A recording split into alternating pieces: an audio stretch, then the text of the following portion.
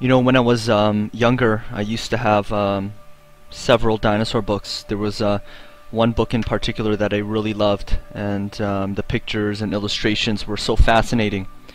And you know, as I was growing up, I was brought up in the Catholic school system. My parents were originally Buddhist and later converted to Catholicism. But I had a lot of questions, a lot of objections about the Catholic Church.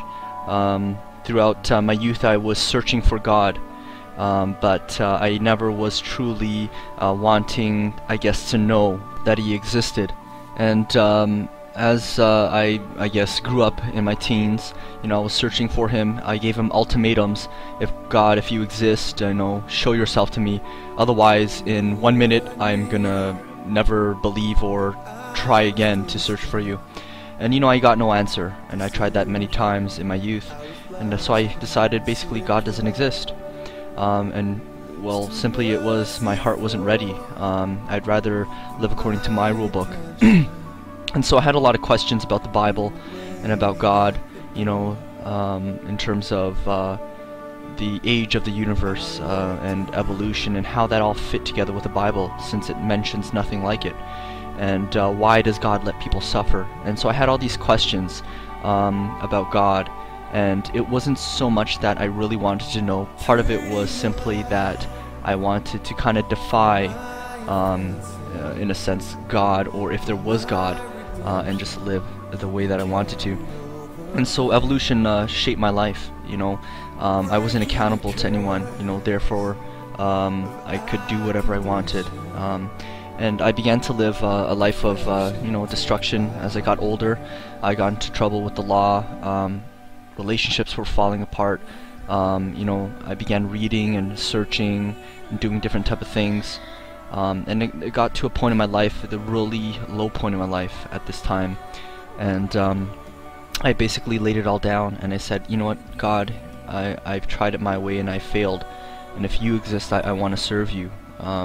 You know, I'll step out in faith and I'll just believe. And that night, you know, I got on my knees, humbled myself, and asked God into my life, and I became born again that night, and just entered into a relationship with Jesus, with God. And I started getting my life back on track.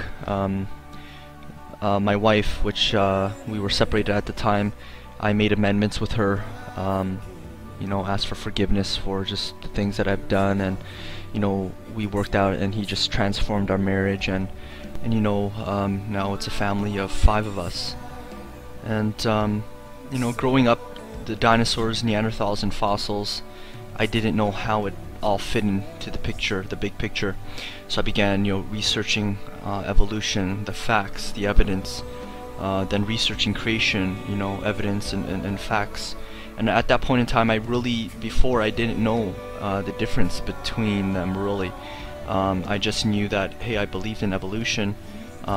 We have so many similarities to these animals, and you know, therefore we evolved. But after examining, you know, research and listening to people talk about it, debate about it, you know, my conclusion was that evolution didn't add up. There were so many fabrication and fakes, gross exaggerations, and the facts they were just deliberate hoaxes. And I didn't know they were hoaxes. I didn't know that they were fake or had been proven to be inaccurate. And most of the time, the people involved were doing so in order to gain funding or meet their deadlines for the research. So they came up with these missing links. And you know, a lot of times the bones were found miles and miles away. You know, Piltdown Man, it was a human skull cap and an orangutan's lower jaw. The teeth were filed and stained different colors, and that was our solid piece of evidence for 40 years. But time and time again, you know, these missing links are exposed, and they never stand the test of time. And there's just been, if we did have, you know, even transitional forms or animals evolving, we should have countless and thousands or millions of these fossils littered on the earth, yet we can't even find a single one. And just even in terms of the enzyme,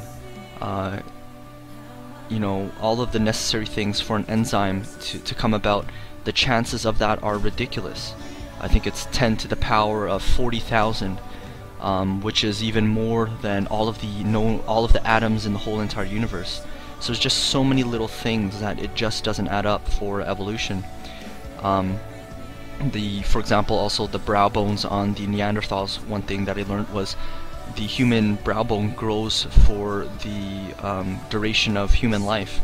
So those Neanderthals were just regular humans, but they lived longer, and they also grew bigger brow bones. And then, in not too long ago, but modern day as well, we found T-Rex blood cells in bones. If dinosaurs evolved for millions or billions of years, then those blood cells should be completely destroyed. And then we have the Paluxy River footprints, footprints of man and dinosaur side by side. And when you look at historical documents, for example, in ancient China, they document how the emperor has dragons that he was raising to pull his chariots. They use dragon bones for different medicines. Alexander the Great, when he invaded India, he brought back reports about hissing dragon living in a cave there.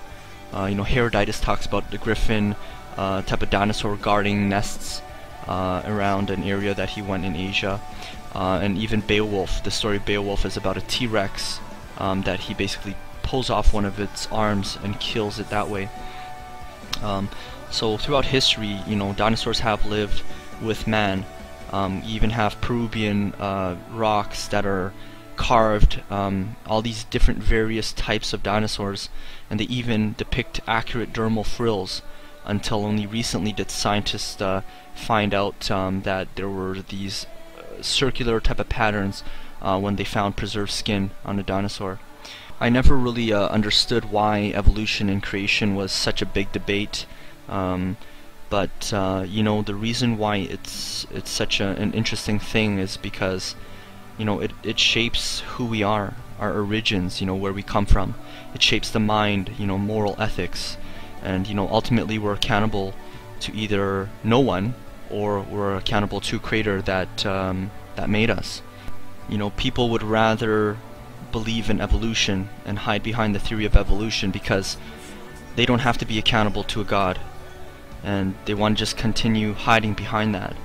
And that's one of the major motivations that I had in my life at that time. I would rather just kind of, okay, I'm gonna put it back on the back burner and just ignore if there's any truth behind God. Ultimately, life is gonna pass us by like in a blink of an eye, like a flash of light. We're in this world for a moment, and then in eternity we'll be somewhere else. Whether that's heaven or hell, we have to decide. And evolution and creation, the viewpoint that you take, it's your worldview. It's where how it shapes the way you look at the world and the decisions that you make. And when I was back in that place, the lowest point of my life, I wanted to just give up, and I was just sick of life. But I took that last step and said, God, if you are there, I truly will serve you. I want to serve you, and I want to live for you if you're there. And like in Luke 7:7 it says, ask and it shall be given you, seek and ye shall find it, knock and it shall be opened unto you. And I believe it's so true. If you truly are searching for God, I believe He will reveal Himself to you. And that invitation is open for anyone and for everyone. And so God's invitation is open. He wishes that nobody perish, but that all will live with Him in His kingdom. And maybe you haven't put Him in first place in your life and sought Him out, but I encourage you to do so. And it's a decision you'll never regret. So in closing, thanks for watching. Subscribe or like or favorite, and I'll see you guys next time. God bless, guys.